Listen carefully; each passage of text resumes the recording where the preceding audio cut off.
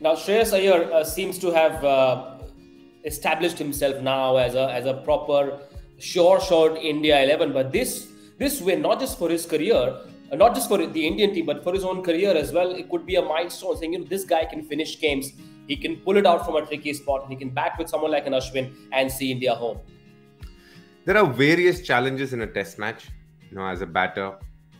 But one of the toughest challenges is in the fourth innings against all odds when you're chasing down a score.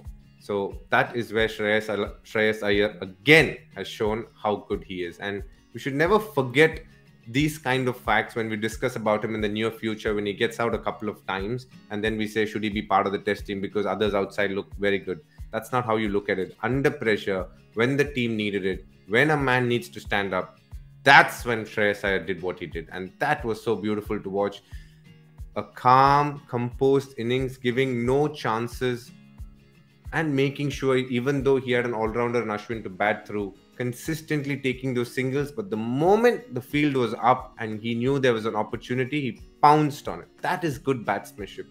And he's shown that consistently through the series. The guy under pressure constantly delivers. He's been doing that for Bombay. He's now doing it for India. And that is a really good sign for India.